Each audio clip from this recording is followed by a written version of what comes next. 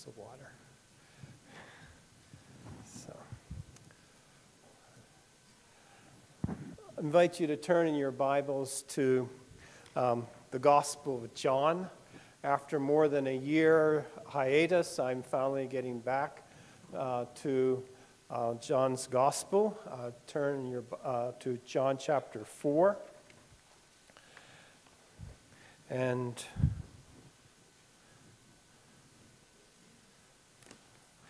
beginning at verse 43, and I want to read to chapter 5, verse 15.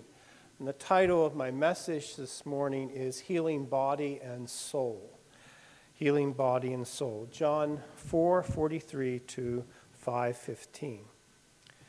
Now after the 2 days, he departed from there and went to Galilee. For Jesus himself testified that a prophet has no honor in his own country. So when he came to Galilee, the Galileans received him, having seen all the things he did in Jerusalem at the feast, for they also had gone to the feast. So Jesus came again to Cana of Galilee, where he had made the water into wine, and there was a certain nobleman whose son was sick at Capernaum. When he heard that Jesus had come out of Judea into Galilee, he went to him and implored him to come down and heal his son, for he was at the point of death. Then Jesus said to him, "Unless you people see signs and wonders, you will by no means believe." The nobleman said to him, "Sir, come down before my child dies." So Jesus said to him, "Go your way, your son lives." So the man believed the word that Jesus spoke to him, and he went his way. And as he was now going down, his servants met him and told him, saying, "Your son lives." And then he inquired them the hour when he got better. And they said to him, "Yesterday at the 7th hour, the fever left him." So the father knew that it was at the same hour in which Jesus said to him, "Your son lives." And he himself believed, and his whole household. This again is the second sign Jesus did when he had come out of Judea into Galilee. After this, there was a feast of the Jews, and Jesus went up to Jerusalem. Now there is in Jerusalem by the sheep gate a pool, which is called in the Hebrew Bethesda, having 5 porches. In these lay a great multitude of sick people, blind, lamed, paralyzed, waiting for the moving of the water. For an angel went down at certain times into the pool and stirred up the water. Then whoever stepped in first, after the stirring of the water, was made well of whatever disease he had. Now a certain man was there who had an infirmity 38 years. When Jesus saw him lying there and knew that he had already been in that condition a long time, he said to him, "Do you want to be made well?" The sick man answered him, "Sir, I have no man to put me into the pool when the water is stirred. But while I am coming, another steps down before me." Jesus said to him, "Rise, take up your mat, and walk." And immediately the man was made well, took up his bed, and walked. And that day was the Sabbath. The Jews said to him who was cured, "It is the Sabbath. It is not lawful for you to carry your bed." And he answered them, "He who made me well said to me, 'Take up your bed and walk.'" Then they asked him, "Who is the man who said to you, 'Take up your bed and walk'?" But the one who was healed did not know who it was, for Jesus had withdrawn, a multitude being in the place. Afterwards Jesus found him in the temple and said to him, "See, you have been made well. Sin no more, lest a worse thing come upon you." The man departed and told the Jews that it was Jesus who had made him well. Now, this this section of Scripture is part of a larger section that I have entitled 7 Signs and 7 Sermons. And that covers chapters 2 through 12. And of course, we had the first sign, which was changing the water into wine. We had the first sermon, which was Jesus' conversation with Nicodemus. The second sermon was his conversation with the Samaritan woman. And now we are looking here at the second and the third sign that Jesus performed. And Lord willing, in the next message, I'll be looking at the next sermon that Jesus shares. Again, I think I had mentioned back at my first sermon, this was back in 2018, so I don't expect you to remember, that one could also call this large section from chapter 2 to 12, seven wonders and seven words, okay? And the reason why I like that kind of terminology is it really ties into the first chapter of John, where Jesus is identified as the Word that became flesh. I want you to pay attention to what Jesus is saying here and what are the impact of his words. Okay? And because one of the things we have to keep in mind is that whenever God speaks, it's an act of creation. It's an action that produces something. It's just not empty words, but it's actually something that gets something accomplished. His words are words that accomplishes things. So he is just finished talking to the Samaritans, visiting them for about 2 days. And you remember their response to him was really great. They believed. And you know what? He performed no sign there.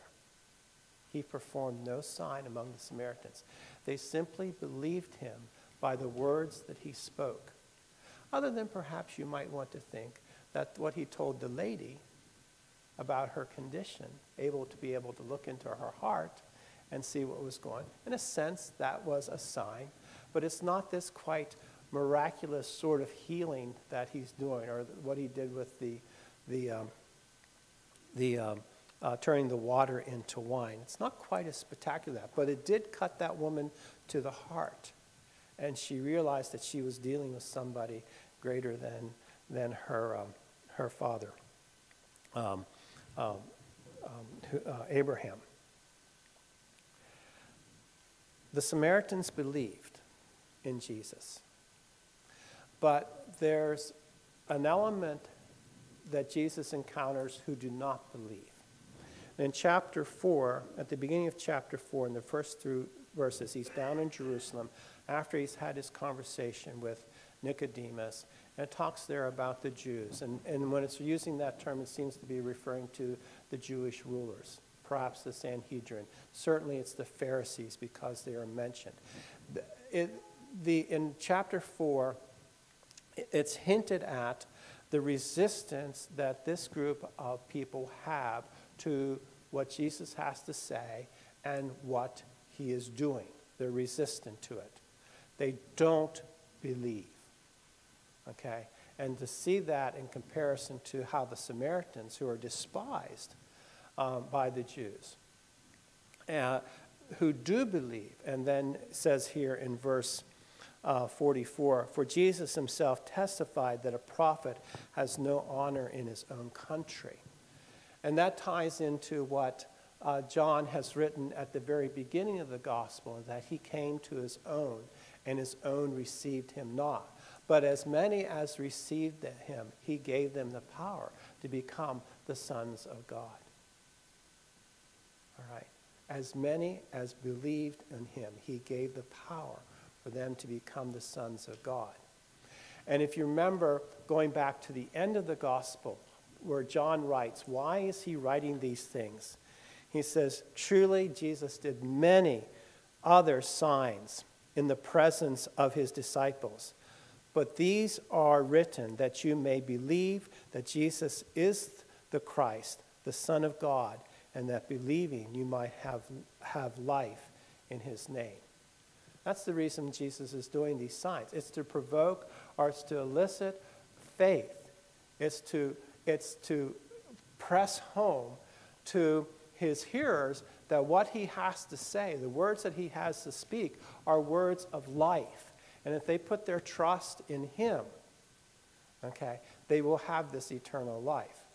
And here we're going to see in this passage a person who believed, okay, and a group of people who not only did not believe, but the performance of Jesus's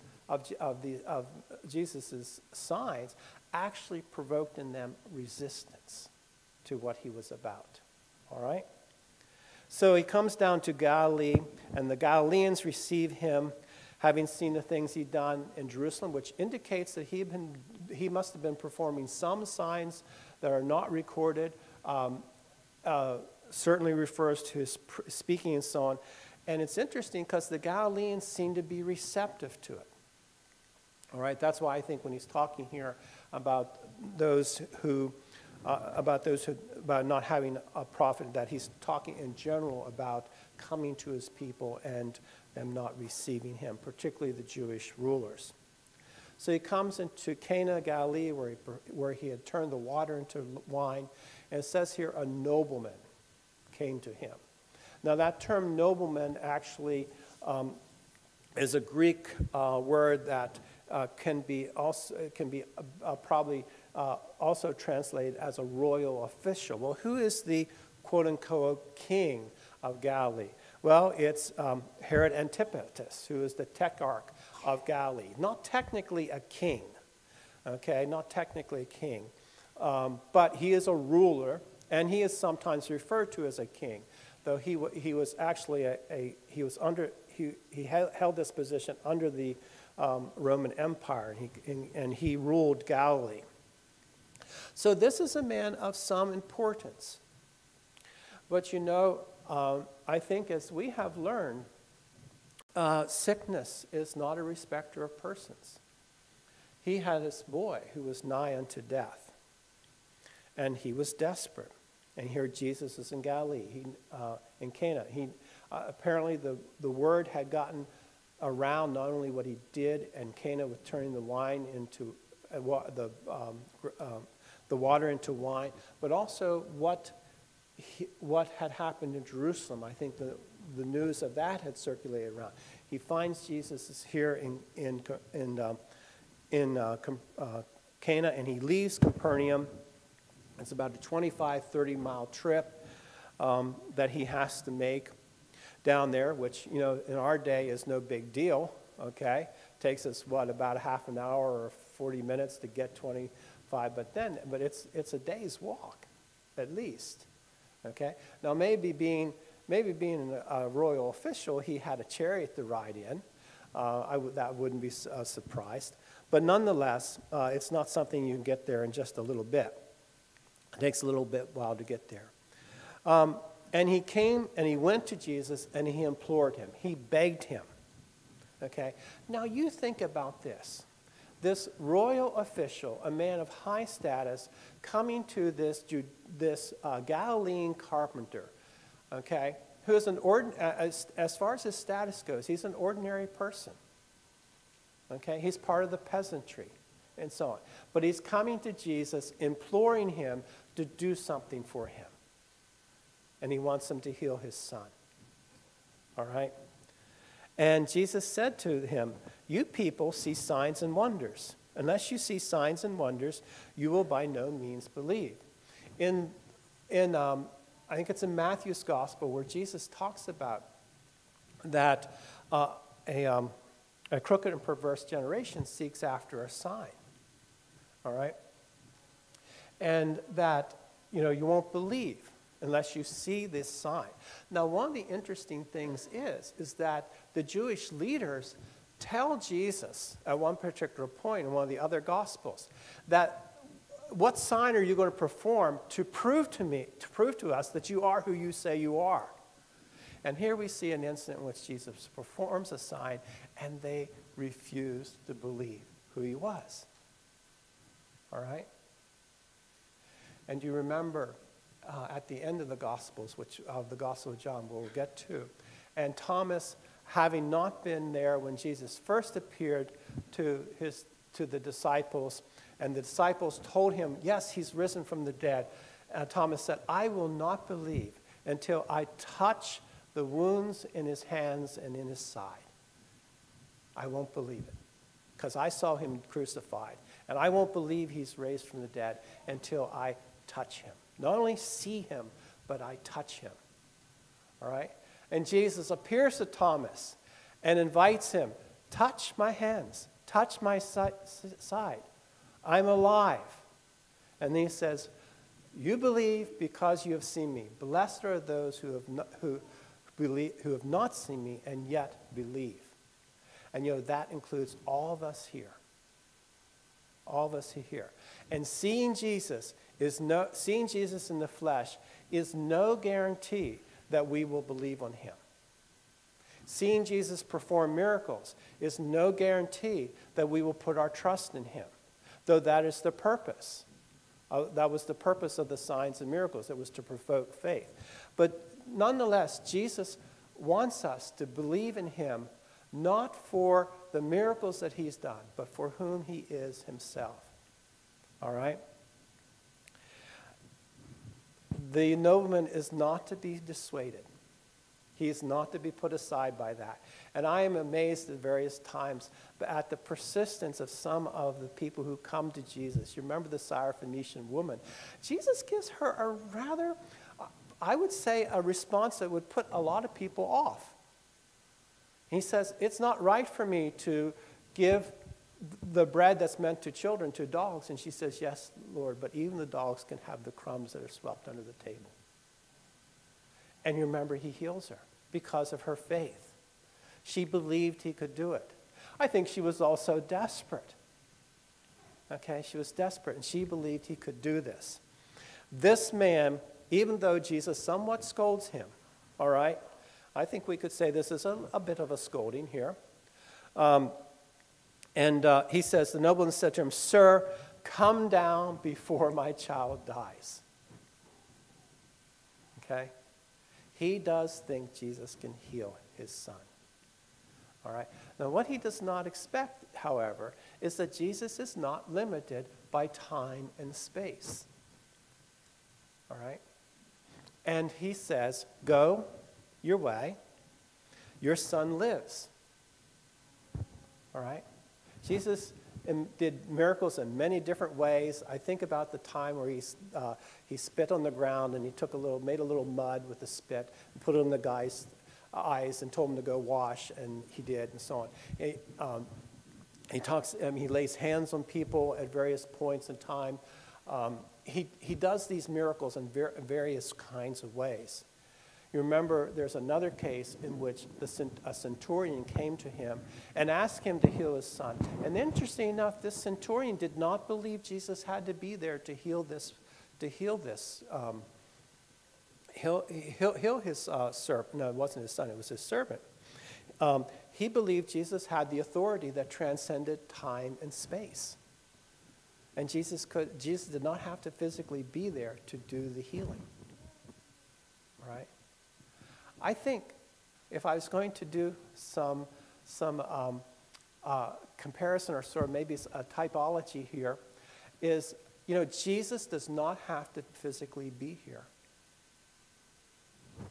to communicate with us, to perform his work, and so on. He is not limited by time and space. He is present, even though he's not here physically, because we know that physically he's sitting at the right hand of the Father on high.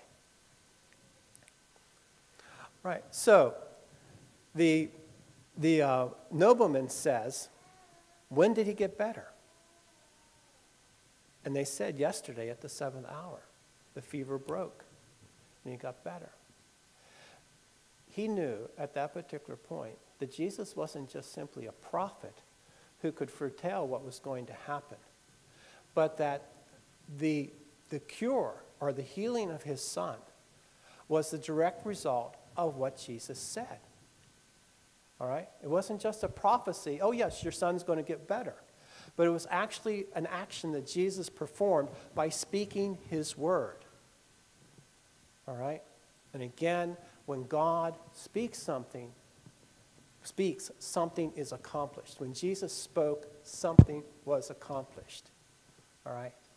And the man, you noticed beforehand, when Jesus said that, he believed his word. He believed his word. He believed the word of him who was the living word. And he went on his way, expecting that his son would be healed. And when he got there and he found out he was healed, and he was healed on the very hour that Jesus spoke, he believed. I think it meant he believed more. His faith was confirmed. It became stronger. And not only that, but his whole household believed. His whole household believed. Okay? Why?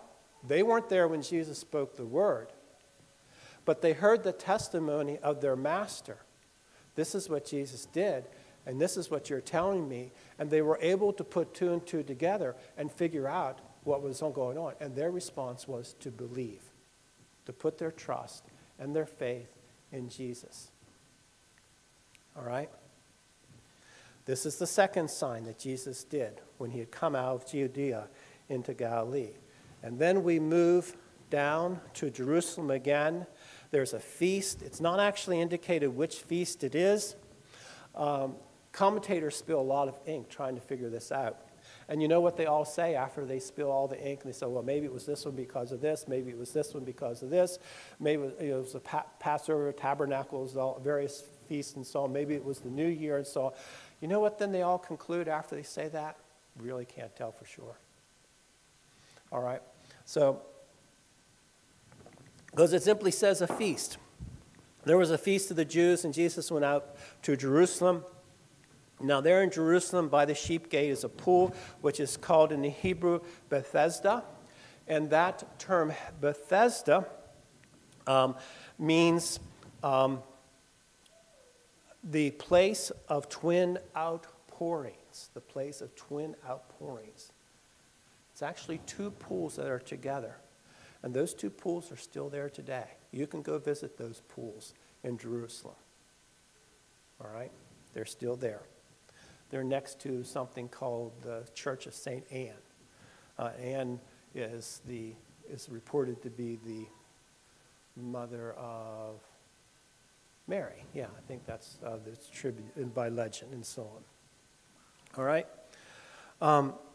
And we have this really interesting situation in which an angel comes down, stirs the waters of these pools, and if whoever gets there first and touches it, gets in, dips into it, they're healed of whatever disease they have.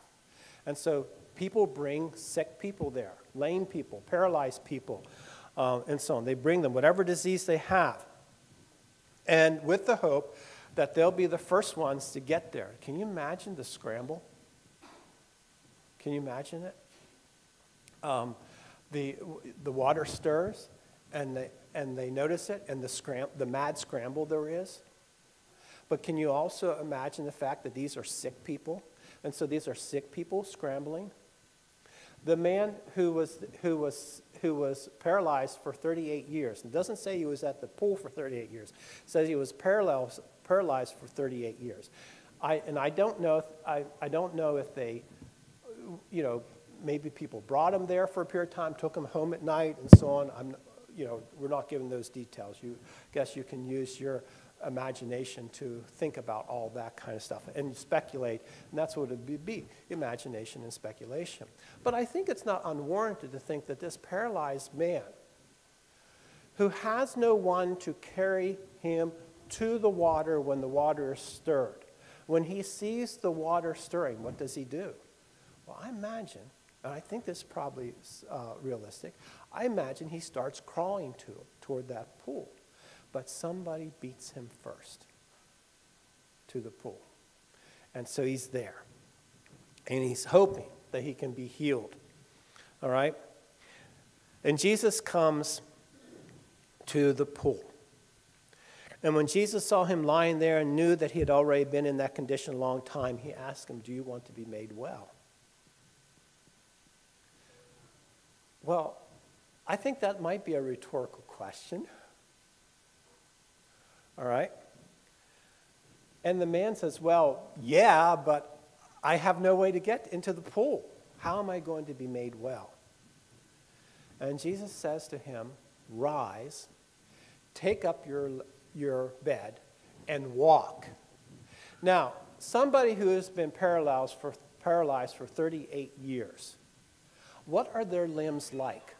They're probably shrunken. Okay? He probably doesn't have feeling in them. All right? He certainly can't walk.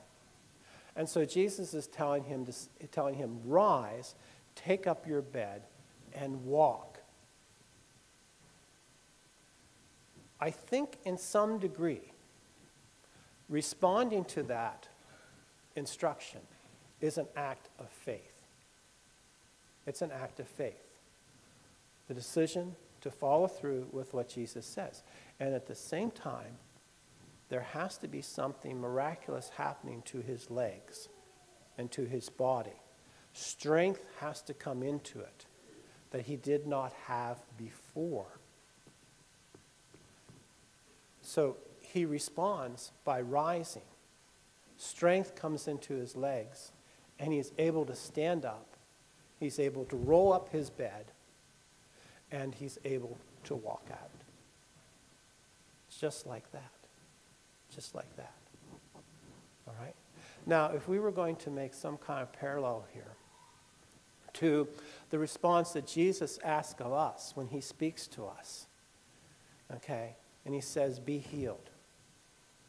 Your sins are washed away. Your sins are taken care of. Okay? You can walk in newness of life.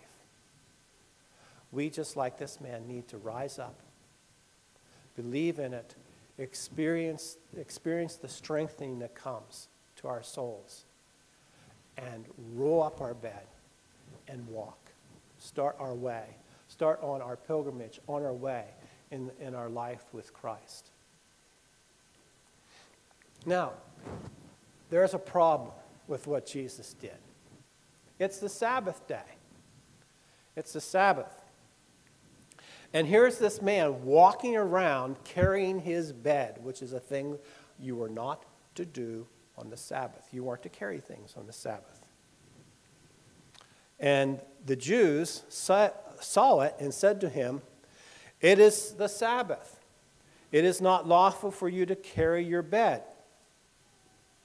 What are you doing? You're violating the law. All right? Now, if you turn your Bibles to Jeremiah 17, all right, verses 19 to 27. Of course, we have the instruction in the Torah about keeping the Sabbath day holy, not working on the Sabbath and everything like that. There's the account also about the man who was out picking up sticks, and which was a violation of God's instruction not to do work, and so he was actually stoned to death. There's also the account where God told the children of Israel, "You're not to go out and collect manna on the Sabbath," and so there are various instructions here. But in Jeremiah chapter 17, verses 19 through 27, "Thus the Lord said to me," Jeremiah says, "Go and stand in the gate of the children of the people by which the kings of Judah come in and by which they go out, and all the gates of Jerusalem. And say to them, hear the word of the Lord, you kings of Judah, and all Judah, and all the inhabitants of Jerusalem who enter by these gates. Thus says the Lord, take heed to yourselves and bear no burden on the Sabbath day, nor bring it in by the gates of Jerusalem, nor carry a burden out of your houses on the Sabbath day, nor do any work, but hallow the Sabbath day as I commanded your fathers. But they did not obey, nor incline their ear, but made their necks stiff, that they may not hear, nor receive instruction. And it shall be, if you heed me carefully, says the Lord, to bring no burden through the gates of the city on the Sabbath day, but hallow the Sabbath day, to do no work in it, then shall enter the gates of the city kings and princes sitting on the throne of David, riding in chariots and horses, they and their princes, accompanied by men of Judah, inhabitants of Jerusalem, and this city shall remain forever. And they shall come from the cities of Judah and from the places around Jerusalem, from the land of Benjamin and from the lowland, from the mountains, from the south, bringing burnt offerings and sacrifices, grain offerings and incense, bringing sacrifices of praise to the house of the Lord. But if you will not heed me to hallow the Sabbath day, such as not to carry a burden when entering the gates of Jerusalem on the Sabbath day, then I will kindle a fire in its gates, and it shall devour the palaces of Jerusalem, and it shall not be quenched. Now that's pretty heavy. All right? And I would imagine that these Jews were thinking of Jeremiah and what Jeremiah is saying here. And, I mean, Jeremiah says, don't carry any burdens into the city. And don't carry any burdens out of the city. And one can understand that as being kind of a general sort of thing. You don't do this. And one would have to admit that this man is carrying a bed, which is probably not a heavy burden, but is nonetheless a burden of some sort. Okay? Now, I looked this passage up in Jeremiah. It was interesting. I actually looked up what a Jewish rabbi had to say. And he made the comment that it seems to be referring to the whole, that Israel is being chastised here. I mean, Judah's being chastised here because they were actually doing commerce on the Sabbath. They were bringing goods into the city, and they were trading with people in the city who were bringing goods out of their houses, out of their places of business. And so there was actually merchandising going on the Sabbath day. And it was a day that was not supposed to be happening. All right? But as time went on, this prohibition against merchandising, against working and so on, began to be, how shall we say, carried on further. And the rabbis began to talk about and define and explain what working on the Sabbath was. And it got down to the place where almost carrying anything was considered to be work. All right? In the Mishnah, which is the collection of the rabbis, some of these rabbis actually go back to the time of Jesus, a little bit before, some of them are later on. And so the Mishnah, it's always a little hard when you're talking about the Mishnah to say exactly what it represents, what time frame it represents. But according to the Mishnah, which is an explanation of many of the laws, and there's a whole section on how to keep the Sabbath, and it's rather detailed. So it does. But the Mishnah defines 39 types of work. 39 types of work which you cannot do on the Sabbath. I'm going to read them to you. All right? The main classes of work are 40, save one. Sowing, plowing, reaping, binding sheaves, threshing, winnowing, cleansing crops, grinding, sifting, kneading, baking, shearing wool, washing or beating or dyeing wool, spinning, weaving, making two loops, weaving two threads, separating two threads, tying a knot, loosening a knot, sewing two stitches, tearing in order to sew two stitches, hunting a gazelle, slaughtering or flaying or salting or curing its skin, scraping it or cutting it up, writing two letters. I think it means two, not two letters in the sense of you're writing two letters, but actually two individual letters. Erasing in order to write two letters, building, pulling down, putting out a fire, lighting a fire, striking with a hammer, and taking out aught from one's domain and to another.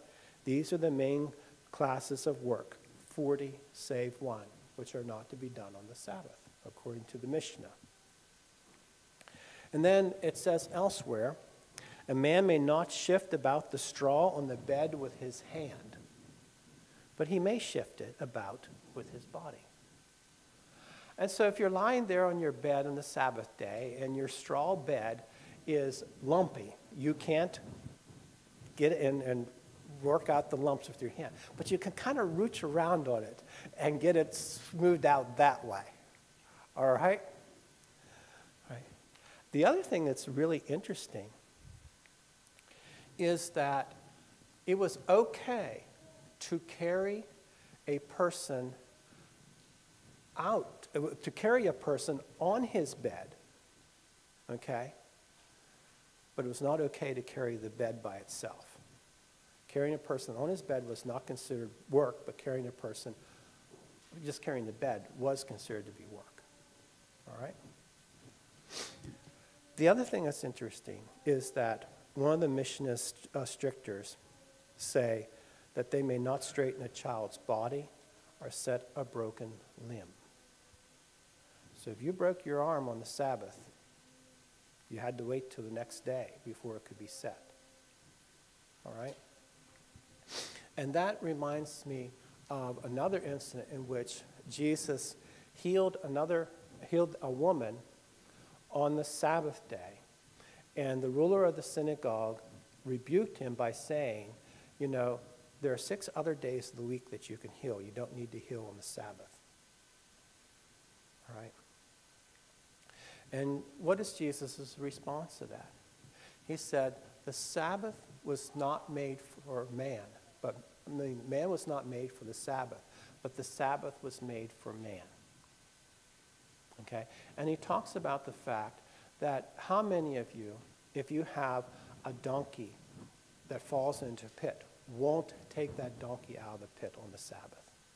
And if you're going to be that merciful to a donkey and rescue it in its affliction, you certainly want to help this woman who's been afflicted for many, many years.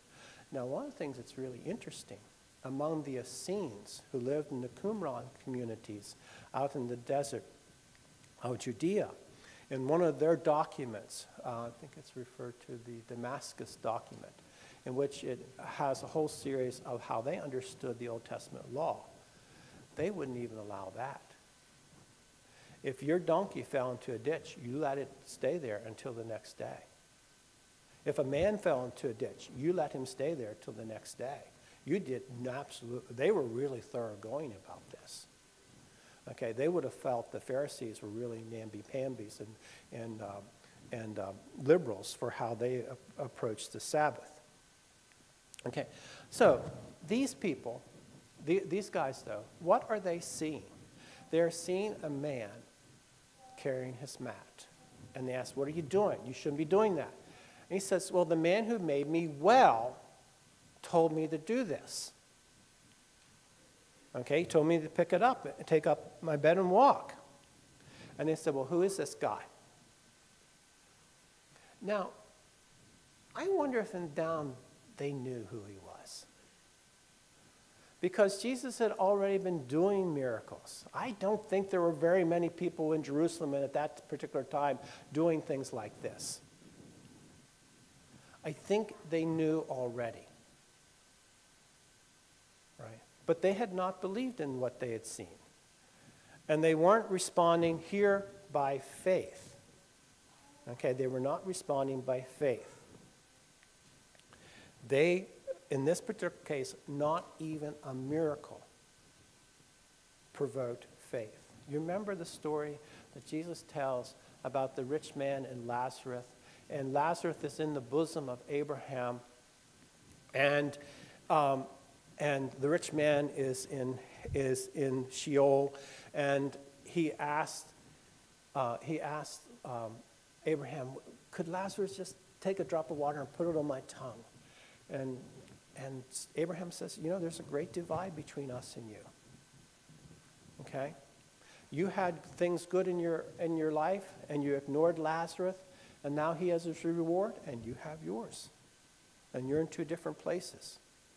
And then the rich man says, well, Abraham, would you send somebody to my brothers and let them know about this so that they can avoid this? And what does Abraham say? They had Moses and the prophets. And if Moses and the prophets do not convince them as to what they need to do and how they need to live and how they need to regard their fellow man. Sending an angel, sending an angelic messenger, a messenger from heaven, is not going to convince them. It's not going to convince them. And I think that points to the fact that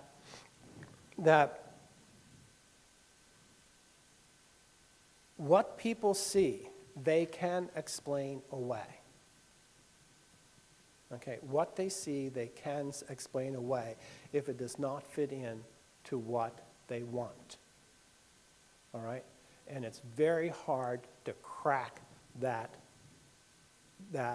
shell that they've created where they refuse to believe. And the Jews did not see this miracle as an indication that Jesus was who he said he was. They didn't see it that way. They saw him doing things that they felt he should not be doing. All right? So seeing a miracle is not always an answer.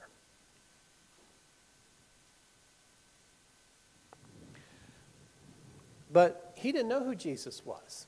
That was interesting. This man didn't know who had healed him. So he couldn't actually tell them. Because Jesus had, after he healed him, and it must have did it, he must have told the man to rise up and walk and got out of there. Okay? Because it says he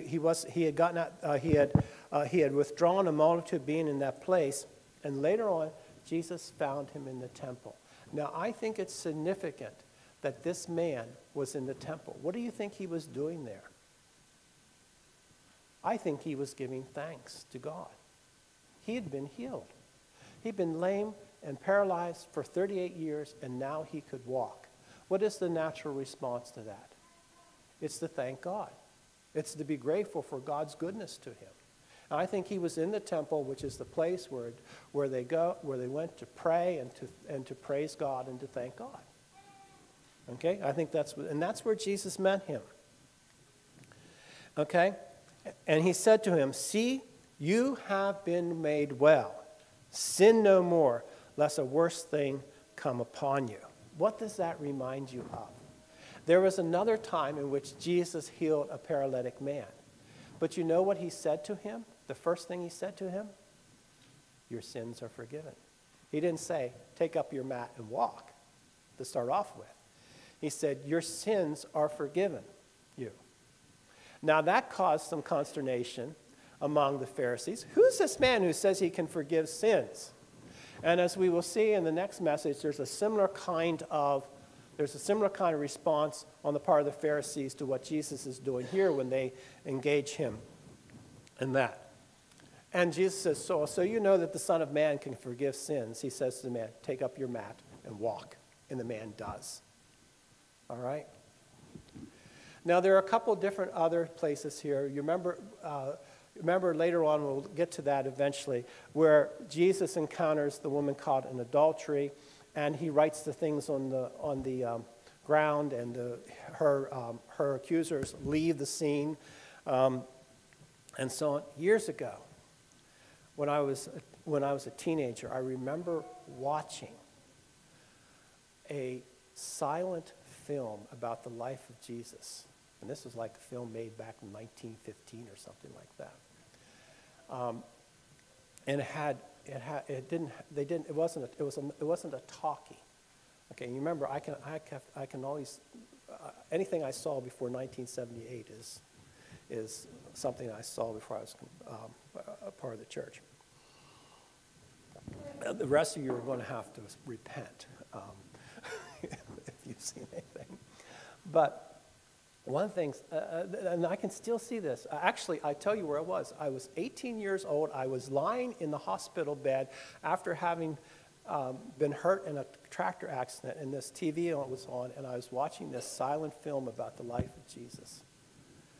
And it came to this scene in John 8, where they're bringing this woman to Jesus caught in adultery.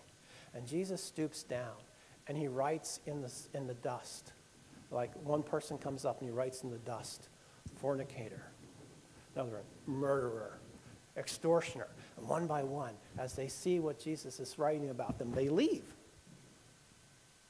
Well, that's kind of interesting. Maybe that's what happened. We certainly know that whatever Jesus is doing there, they left. All right? But do you remember what he says to the woman? He asks her, "Woman, who's condemned you?" And her accusers have all left. Nobody is accusing her anymore. And he says, "Neither do I condemn thee." But he also says to her, "Go, sin no more." All right? Go, sin no more.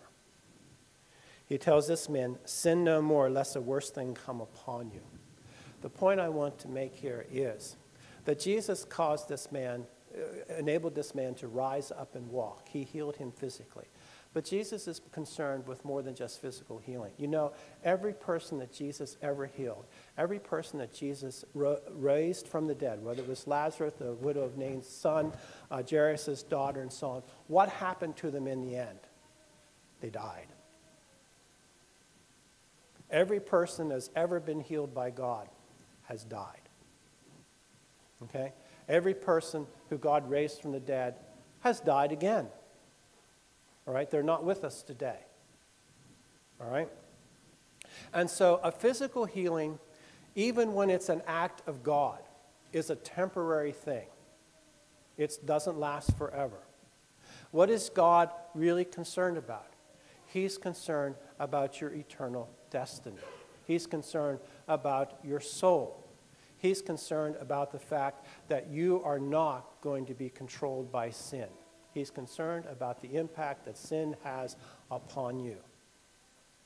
And he has come not just to heal people of their sicknesses, but to heal people of their sin, to take care of the problem of sin. All right? Remember what John says at the end of the gospel, okay? He says, "These signs were done that you might believe in his name," that you might believe that Jesus is the Christ, the Son of God, and that believing you might have life in his name. Right? And having life in his name means sinning no more. Just like this man experienced the strengthening of his limbs, the ability to rise and to walk. When we receive Jesus, when we believe in him and we put our trust in him, something happens. A spiritual power is imparted to us. We are given strength to rise up and to walk in newness of life. I'm always just so touched and overpowered, and the tears come almost to my eyes every time at a baptism when Harvey reaches down, takes the person's hand, and says those words I think that all of us have heard at our baptism. "Even as Christ has risen from the dead, I bid thee rise. And even as Christ has risen from the dead, so walk you in newness of life." I remember when those words were spoken to me at my baptism at the age of 17, and every time I hear them, a thrill just goes through my heart, in my life. I just feel somebody is rising from the dead to walk in the newness of life. And that is what Jesus is really concerned about. Anything else that he did, was to come to take care of the whole problem of our sin, to rescue us from the power of Satan, to pay the price of our redemption, to give us that spiritual power that we can walk in newness in life, so that we are no longer objects of God's wrath. Okay?